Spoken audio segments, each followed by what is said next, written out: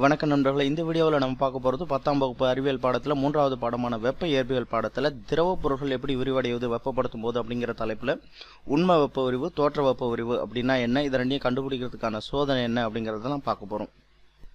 இந்த வீடியோவை நீங்கள் பார்க்குறதுக்கு முன்னாடி வெப்ப ஆற்றலின் விளைவுகள் அப்படிங்கிற தலைப்பில் நீள் வெப்ப விரிவுனா என்ன, பரப்பு வெப்ப விரிவுனா என்ன, பரும வெப்ப விரிவுனா என்ன, திடப்பொருளில் வெப்பத்தினால எந்த அளவுக்கு விரிவடையுது அப்படிங்கிறத பார்த்துருப்போம். நீங்கள் அதை பார்த்துட்டு இந்த வீடியோ பார்த்தீங்கன்னா உங்களுக்கு ஒரு தெளிவாக இருக்கும். ஏன்னா புக்கிலேயே பெரும்பாலுமான விஷயத்தை தெளிவாக அதில் தான் சொல்லியிருப்பாங்க. இது சும்மா ஒரு இணைப்பு மாதிரி தான் கொடுத்துருப்பாங்க. ஸோ அந்த வீடியோவை பார்த்துட்டு உண்மையிலேயே வெப்ப விரிவுனா என்னங்கிறத தெரிஞ்சுக்கிட்டு இந்த வீடியோவை பார்த்தீங்கன்னா உங்களுக்கு ஈஸியாக இருக்கும் புரிஞ்சுக்கிறது. ஏற்கனவே இதுக்கு முன்னாடி உள்ள டாப்பிக்கில் வெப்பத்தால் திடப்பொருள் எப்படியெல்லாம் விரிவடைவது அப்படிங்கிறத 3 டாப்பிக்கில் சொல்லியிருப்பாங்க. நான் சொன்ன மாதிரி நீள் வெப்ப விரிவு, பரப்பு வெப்ப விரிவு, பரும வெப்ப விரிவு அப்படிங்கிறத 3 டைமென்ஷன்லையும் சொல்லியிருப்பாங்க. அதுக்கப்புறம் திரவ பொருள், வாயு பொருளில் எப்படி வெப்ப விரிவு நடக்குது அப்படிங்கிறத சொல்கிறதுனால ஒரு இன்ட்ரோ மாதிரி ஒன்று கொடுத்துருப்பாங்க. திரவம் அல்லது வாயு பொருட்களை வெப்பப்படுத்தும் போது அவற்றுள்ள அணுக்கள் ஆற்றலினை பெற்று விலக்கு விசைக்கு உட்படுகிறது.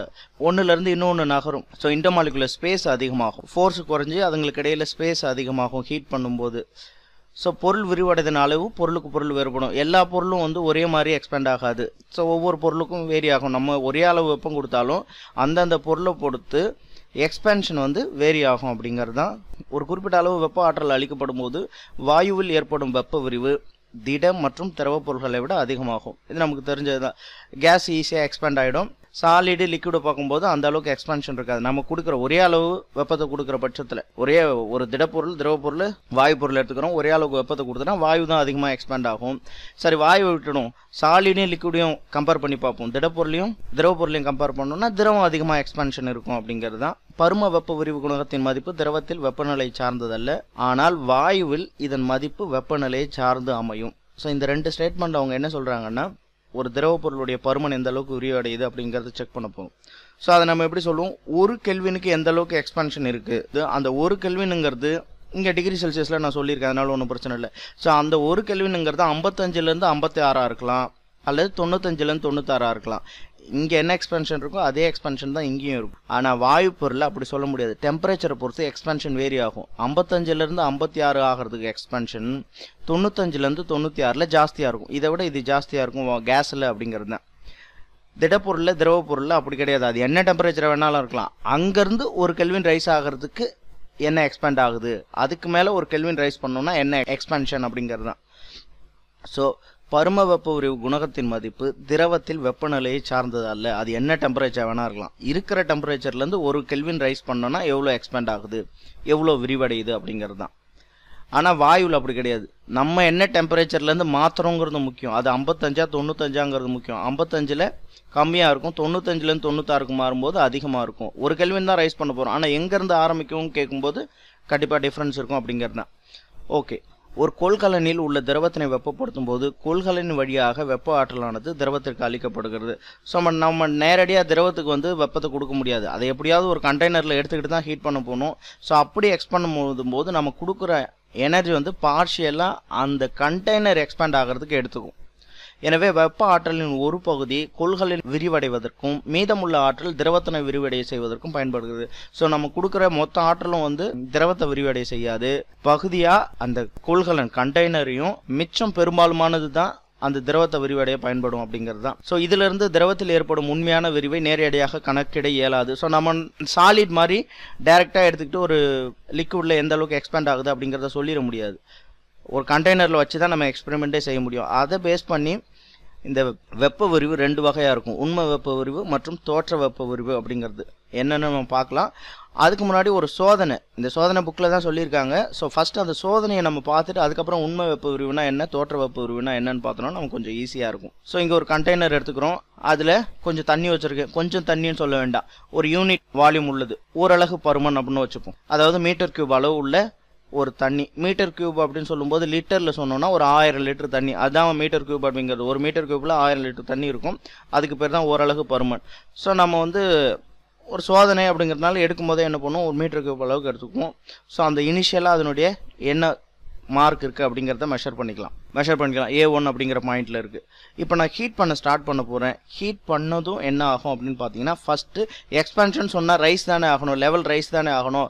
ஃபஸ்ட்டு இனிஷியலாக அது லெவல் ரைஸ் ஆகாது, கீழே குறைஞ்சி வரும். காரணம் என்னென்னா இந்த கண்டெய்னர் இந்த வெசல் என்ன ஆகும், கொடுக்குற ஹீட்டால் இனிஷியலாக எக்ஸ்பேண்ட் ஆகும். ஸோ அதனுடைய சைஸு கொஞ்சம் பெருசாகும். ஸோ அதனால லிக்விடு கீழே இறங்கி வரும். இதை நம்ம மார்க் பண்ணிக்குவோம். இதுக்கு அப்புறம் தான் உண்மையிலேயே அந்த லிக்விட் எக்ஸ்பேண்ட் ஆக ஆரம்பிக்குது. ஸோ இதிலேருந்து எக்ஸ்பேண்ட் ஆகி மேலே போகும். So final 1 kelvin temperature rice பண்ணிட்டேன். ஒரு 305 கெல்வின் இருக்குதுன்னு வச்சுப்போம். நான் 305லேருந்து 306 கெல்வினுக்கு ரைஸ் பண்ணதுனால இவ்வளோ தூரம் ரைஸ் ஆகிருக்கு. ஓகே, இப்போ நம்ம பார்த்தோம் அப்படின்னு பார்த்தீங்கன்னா A1ல் நம்ம எக்ஸ்பெரிமெண்ட் ஆரம்பித்தோம், முடிஞ்சது பார்த்தீங்கன்னா A3. ஸோ இப்படி செக் பண்ணோம்னா A3க்கும் A1க்கும் உள்ள டிஃப்ரென்ஸ் ஒருவேளை 2 கியூபிக் சென்டிமீட்டர்னு வச்சுப்போம். இந்த 2 கியூபிக் சென்டிமீட்டர் அப்படின்னு சொல்கிறது பார்த்தீங்கன்னா உண்மையான வெப்ப விரிவு கிடையாது, நம்ம கண்ணால் பார்க்கறதுக்கு ஏற்படக்கூடிய தோற்ற வெப்ப விரிவு தான். ஸோ இங்கேருந்து இங்கே தானே போயிருக்கு அப்படின்னு சொல்லுவோம். ஆக்சுவலி இங்கேருந்து இங்கே கீழே போனதுக்கப்புறம் A2லேருந்து எக்ஸ்பேண்ட் ஆனது தான் உண்மையான எக்ஸ்பென்ஷன். ஸோ A2லேருந்து மேலே ஒரு 2 கியூபிக் சென்டிமீட்டர், கீழே ஒரு கியூபிக் சென்டிமீட்டர்னா 3 கியூபிக் சென்டிமீட்டர் அளவுக்கு எக்ஸ்பேண்ட் ஆனதாக வச்சுப்போம். அந்த அளவுக்கு எக்ஸ்பென்ஷன் இருக்காது, ஒரு ரஃபாக சொல்கிறேன். அந்த 3 அப்படிங்கிறது தான் உண்மையான வெப்ப விரிவு. இந்த A1லேருந்து A2க்கு உள்ள நம்ம பார்க்கணும் இல்லையா, 2 கியூபிக் சென்டிமீட்டர் எக்ஸ்பேண்ட், அது தோற்ற வெப்ப விரிவு அப்படிங்கிறது. சரி, இப்போ புக்கில் எப்படி கொடுத்துருப்பாங்க அப்படின்னு பார்த்தீங்கன்னா A3லேருந்து A2வை மைனஸ் பண்ணால் அதுதான் உண்மையான வெப்ப விரிவு அப்படிங்கிறது. ஏன்னா இங்கேருந்து தான் A2லேருந்து தான் லிக்விட் எக்ஸ்பேண்ட் ஆக ஆரம்பிச்சிருக்கு. ஸோ A3க்கும் A2க்கும் உள்ள டிஃப்ரென்ஸ் தான் உண்மையான வெப்ப விரிவு. A1க்கும் A3க்கும் உள்ள டிஃப்ரென்ஸ் பார்த்தீங்கன்னா அது தோற்ற வெப்ப விரிவு. நம்ம கண்ணால் பார்க்குறோம், இனிஷியல் ஸ்டேஜ் இது, ஃபைனல் ஸ்டேஜ் இது, ரெண்டுக்கும் உள்ள டிஃப்ரென்ஸை தான் நம்ம சொல்லுவோம். ஸோ அந்த வகையில் அது தோற்ற வெப்ப விரிவு அப்படிங்கிறது தான். ஸோ இதை ஃபார்முலாவாக சொல்லும்போது உண்மை வெப்ப விரிவுங்கிறது A3ல A2 மைனஸ் பண்ணும், தோற்ற வெப்ப விரிவுங்கிறது A3லேருந்து A1 மைனஸ் பண்ணும். இப்போ பார்க்கலாம் உண்மை வெப்ப விரிவு அப்படிங்கிறது என்னென்னு. எந்த ஒரு கொள்கலனும் இல்லாமல் நேரடியாக திரவத்தினை வெப்பப்படுத்தும் போது ஏற்படும் வெப்ப விரிவு உண்மை வெப்ப விரிவு எனப்படும். அதாவது அந்த கண்டெய்னர் எக்ஸ்பென்ஷன் ஆகிறதுனால லிக்விட் லெவல் குறையுது இல்லையா, அதை கன்சிடர் பண்ணாமல் கண்டெய்னரே இல்லாமல் டைரெக்டாக லிக்விட் எக்ஸ்பென்ஷன் என்ன அப்படின்னு கால்குலேட் பண்ணுறது தான் இந்த உண்மை வெப்ப விரிவு அப்படிங்கிறது. ஸோ ஓரளவு வெப்பநிலை உயர்வால் திரவத்தில் அதிகரிக்கும் உண்மை பருமனுக்கும் அத்திரவத்தின் ஓரளவு பருமனுக்கும் உள்ள தகவு உண்மை வெப்ப விரிவு குணகம் என அழைக்கப்படும். இதன் SI அலகு கெல்வின் இன்வர்ஸ் அப்படிங்கிறது. இந்த ஸ்டேட்மெண்ட்டுக்கு நீங்கள் எக்ஸாக்டாக மீனிங் புரிஞ்சுக்கணும்னா இதுக்கு முன்னாடி உள்ள வீடியோ பார்த்தீங்கன்னா தெளிவாக இருக்கும். ஸோ இருந்தாலும் நம்ம பார்க்கலாம். இந்த டெல்டா T அப்படிங்கிறது பார்த்தீங்கன்னா டெம்பரேச்சர் ரைஸ், அதை வந்து 1 கெல்வின் சொல்லிட்டாங்க, ஓரளவு வெப்பநிலை உயர்வால்னு சொல்லிட்டாங்க. அப்போ இது வந்து 1 கெல்வின் வச்சுப்போம். இந்த டெல்டா V அப்படின்னு பார்த்தீங்கன்னா பருமநிலை ஏற்படக்கூடிய மாற்றம் டெல்டா V ஏற்கனவே இருந்தது, இப்போ இருக்கிறது, இதுக்கு ரெண்டுக்கும் உள்ள டிஃபரன்ஸு. இந்த V0 அப்படிங்கிறது பார்த்தீங்கன்னா உண்மையான வால்யூம், அதையும் என்ன சொல்லிட்டாங்க, ஓரளவு பருமன் சொல்லிட்டாங்க. அப்போ மீட்டர் கியூப், அது 1 மீட்டர் கியூப் உள்ள ஒரு லிக்விட், அதாவது 1000 லிட்டர் லிக்விட் எடுத்துக்கிட்டு 1 மீட்டர் கியூப் லிக்விட் எடுத்துக்கிட்டு அதனுடைய டெம்பரேச்சரை 1 கெல்வினுக்கு ரைஸ் பண்ணும்போது அதில் என்ன எக்ஸ்பேன்ஷன் இருக்குமோ அந்த எக்ஸ்பேன்ஷனுக்கு பேர் தான் உண்மை வெப்ப விரிவு குணகம் அப்படிங்கிறது. அதனுடைய யூனிட் பார்த்தீங்கன்னா கெல்வின் இன்வர்ஸ். இந்த கெல்வின் இன்வர்ஸ் ஏன் வந்துச்சு என்னங்கிறதுலாம் நம்ம அந்த முன்னாடி வீடியோவில் சொல்லியிருப்போம். ஸோ இந்த ஃபார்முலா கூட புக்கில் சொல்லியிருக்க மாட்டாங்க, இது திடப்பொருள்களில் மட்டும்தான் சொல்லியிருப்பாங்க, திரவத்துக்கு சொல்லியிருக்க மாட்டாங்க. நாம் ஒரு புரிதலுக்கு வேண்டி இந்த ஃபார்முலாவை இங்கே போட்டு வச்சுருக்கோம். ஸோ ஓகே, அடுத்தது தோற்ற வெப்ப விரிவுனா என்னென்னா அந்த ரேஷியோவில் நாம் எடுத்துக்கிறது என்னென்னா அங்கே உண்மை வெப்ப விரிவு எடுத்துக்கிட்டோம், இங்கே தோற்ற வெப்ப விரிவு எடுத்துப்போம், அவ்வளோதான். ஓகே, தோற்ற வெப்ப விரிவு அப்படிங்கிறது என்னன்னு பார்ப்போம். கொள்கலன் இல்லாமல் திரவத்தினை நேரடியாக வெப்பப்படுத்த முடியாது. இதனால் நடைமுறையில் கொள்கலனில் வைத்தே திரவத்தினை வெப்பப்படுத்த வேண்டும். அளிக்கப்பட்ட வெப்ப ஆற்றலின் ஒரு பகுதி கொள்கலனை விரிவடை செய்வதற்கும் மீதமுள்ள ஆற்றல் திரவத்தினை விரிவடை செய்வதற்கும் பயன்படுகிறது. எனவே இந்நிகழ்வில் நீங்கள் காண்பது திரவத்தின் உண்மையான வெப்ப விரிவு அல்ல. கொள்கலனின் விரிவினை பொருட்படுத்தாமல் திரவத்தின் தோற்ற விரிவினை மட்டும் கணக்கில் கொள்வதே திரவத்தின் தோற்ற வெப்ப விரிவு என்று அழைக்கும். ஸோ நம்மளால உண்மை வெப்ப விரிவை எக்ஸாக்டாக கால்குலேட் பண்ண முடியாது, அது எங்கே போய் நிற்குது, திரும்ப ரைஸ் ஆக முடியுதுங்கிறதுலாம் கால்குலேட் பண்ண முடியாது. ஸோ நம்மளால் முடிஞ்சது தோற்ற வெப்ப விரிவு மட்டும்தான் கால்குலேட் பண்ண முடியும். ஸோ தோற்ற வெப்ப விரிவு குணகம் அப்படிங்கிறது என்னென்னா ஓரளவு வெப்பநிலை உயர்வில் 1 கெல்வின் ரைஸ் ஆகணும், அதிகரிக்கும் ஓரளவு வெப்பநிலை உயர்வால் திரவத்தில் அதிகரிக்கும் தோற்ற பருமனுக்கும் அத்திரவத்தின் ஓரளவு பருமனுக்கும் உள்ள தகவு உண்மை தோற்ற விரிவு குணகம். உண்மை தோற்ற விரிவு குணகம் என அழைக்கப்படும். இதன் SI அலகு கெல்வின் இன்வர்ஸ் ஆகும். இங்கே உண்மை அப்படிங்கிற வார்த்தை வராது, புக்கில் தப்பாக கொடுத்துருக்காங்கன்னு நினைக்கிறேன். இது தோற்ற விரிவு குணகம் தான், தோற்ற வெப்ப விரிவு குணகம் அப்படிங்கிற வார்த்தை தான் இங்கே வரணும். நான் புக்கை அப்படியே காப்பி பண்ணி போட்டிருக்கேன். ஸோ இப்போ தான் நானும் பார்க்குறேன், உண்மை அப்படிங்கிற வார்த்தை வராது. சரி, ஓகே, இந்த ஃபார்முலா தான் இங்கே நம்ம எடுத்துக்கிற இந்த வால்யூம் சேஞ்ச் அங்கே எடுத்துக்கிட்டது உண்மை வெப்ப விரிவு, இங்கே எடுத்துக்கிட்டது தோற்ற வெப்ப விரிவு எவ்வளோ எக்ஸ்பேண்ட் ஆகிருக்கு, இனிஷியல் ஸ்டேஜ்லேருந்து ஃபைனல் ஸ்டேஜ் எவ்வளோ எக்ஸ்பேண்ட் ஆகிருக்கு, இடையில அந்த கண்டெய்னர் எக்ஸ்பேண்டர்னால குறைஞ்சது அதெல்லாம் எனக்கு பிரச்சனை கிடையாது. நான் ஆரம்பத்தில் வச்சுருந்தேன், இப்போ இவ்வளோ இருக்குது. ரெண்டுக்கும் உள்ள டிஃப்ரென்ஸ் தான் இந்த டெல்டா வி அப்படிங்கிறது. அதே தான் ஒரு கெல்வின் ரைஸ் ஆகும்போது 1 மீட்டர் கியூப் வால்யூம் உள்ளது எவ்வளோ எக்ஸ்பேண்ட் ஆகிருக்கு அப்படிங்கிறதுக்கு உள்ள ரேஷியோ தான் இந்த coefficient of cubical எக்ஸ்பென்ஷன் of liquid. Okay, இந்த எக்ஸ்பெரிமெண்ட் பார்த்துடலாம். ஸோ நம்ம முன்னாடி பார்த்தது தான் ஒரு ஏ அப்படிங்கிற ஒரு லெவலில் நோட் பண்ணிக்கிறோம், அப்புறம் ஹீட் பண்ணுறோம். ஸோ கண்டெய்னர் எக்ஸ்பேண்ட் ஆகிறதுனால லெவல் குறையுது, திரும்ப A2 அப்படின்னு மார்க் பண்ணிக்கிறோம். அதுக்கப்புறம் ஸ்டேஜ் என்ன, 1 கெல்வின் ரைஸ் ஆகும்போது எவ்வளோ இருக்குது அப்படிங்கிறத செக் பண்ணுறோம். இது உண்மை வெப்ப விரிவு. A3க்கும் A1க்கும் உள்ள டிஃப்ரென்ஸ் தோற்ற வெப்ப விரிவு, அதுக்கான ஃபார்முலா.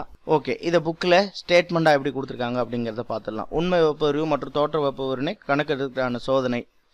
உண்மை வெப்ப விரிவு மற்றும் தோற்ற வெப்ப விரிவு கணக்கிட வேண்டிய திரவத்தினை கொள்கலனில் நிரப்பி சோதனையை தொடங்கலாம். அந்த கண்டெய்னரில் லிக்விட் எடுத்துக்கணும்.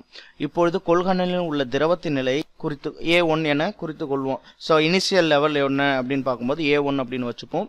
பிறகு கொள்கலன் மற்றும் திரவத்தினை படம் 3.5 காட்டி உள்ளவாறு வெப்பப்படுத்தப்படுகிறது அப்படின்னு சொல்லிடுறாங்க. 3.5ங்கிறது புக்கில் உள்ள படத்தை காமிச்சிட்டு. ஸோ வெப்பப்படுத்துனதுக்கு அப்புறம் தொடக்கத்தில் கொள்கலனானது வெப்ப ஆற்றலை பெற்று விரிவடையும். ஸோ அந்த கண்டெய்னர் எக்ஸ்பேண்ட் ஆகும். அதனால அப்போது திரவத்தின் பருமன் குறைவதாக தோன்றும். அப்போது இந்த நிலையை A2 என குறித்து கொள்வோம். ஸோ இப்போ என்ன பண்ணிக்கிறோம், A2 அப்படின்னு ஃபிக்ஸ் பண்ணிடுறோம். அதாவது கண்டெய்னர் எக்ஸ்பேண்ட் ஆகிறதுனால லிக்விட் லெவல் குறையிறத A2 அப்படின்னு வச்சுப்போம். ஸோ திரும்ப என்ன ஆகும், நம்ம தொடர்ந்து வெப்பப்படுத்துறதுனால அதனுடைய திரவம் விரிவடைந்து லெவல் ரைஸ் ஆக ஆரம்பிக்கும். ஸோ ஃபைனலாக நம்ம என்ன டெம்பரேச்சர் கொடுக்குறோமோ அதுக்கு தகுந்த மாதிரி ஃபைனல் ஸ்டேஜில் என்ன லெவல் ரைஸ் இருக்குது அப்படிங்கிறத A3 அப்படின்னு குறிச்சுப்போம். ஸோ நிலை A1 மற்றும் A3க்கு இடையான வேறுபாடு தோற்ற வெப்ப விரிவு எனவும், நிலை A2 மற்றும் A3க்கு இடையான வேறுபாடு உண்மை வெப்ப விரிவு எனவும் அழைக்கப்படுகிறது. எப்போதும் உண்மை வெப்ப விரிவு தோற்ற வெப்ப விரிவை விட அதிகமாக தான் இருக்கும். ஏன்னா தோற்ற வெப்ப விரிவுங்கிறது இனிஷியல் ஸ்டேஜுக்கும் ஃபைனல் ஸ்டேஜுக்கும் உள்ளது. உண்மை வெப்ப விரிவு வருது இனிஷியல் ஸ்டேஜ்லேருந்து கீழே இறங்கி வந்திருக்கு இல்லையா, அப்போ அதனுடைய லெவல் ரைஸ் கண்டிப்பாக அதிகமாக இருக்கும். ஸோ அதனால உண்மை வெப்ப விரிவு எப்போவுமே அதிகமாக தான் இருக்கும். ஸோ உண்மை வெப்ப விரிவு A3 - A2, தோற்ற வெப்ப விரிவு A3 - A1. ஓகே நண்பர்களே, மேலும் ஒரு வீடியோவில் சந்திப்போம். நீங்கள் இந்த வீடியோ உங்களுக்கு கொஞ்சம் புரியாத மாதிரி இருந்தாலும் இதுக்கு முன்னாடி வீடியோவை பார்த்துட்டு இதை பார்த்தீங்கன்னா கண்டிப்பாக உங்களுக்கு புரியும். மேலும் ஒரு வீடியோவில் சந்திப்போம். ஷேர் பண்ணுங்கள், கமெண்ட்டில் நிறைய குறைகளை சொல்லுங்கள். நன்றி, வணக்கம்.